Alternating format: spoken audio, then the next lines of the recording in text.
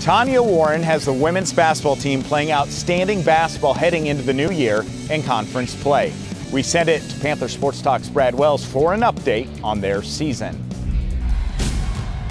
The 2019-2020 season started for UNI with a 95-point performance in the season opener as the Panthers won over North Dakota State.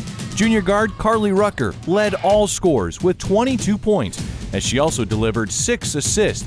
The Panthers went on the road and topped Wichita State and then put together a statement win, beating Missouri on the road 78-73 for UNI's first win over an SEC school since 2001. UNI then improved to 4-0 with a 22-point win over the Iowa Hawkeyes. Cam Finley delivered a career-high 20 points, while Abby Garretts made 3 threes, and Christina Cavey scored 14 points, as UNI beat Iowa for the first time since 2006. Cavey was named the MVC Newcomer of the Week for her performance in the win over Iowa. UNI defended their home court once again with a 25-point victory over Northwest Missouri State and began the season 5-0, the program's best start since 1998. Senior guard Rose Simon Ressler led UNI with 14 points in the home victory.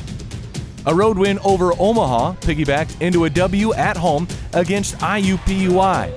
That win left UNI women's basketball 4-0 in home games through the entire non-conference slate.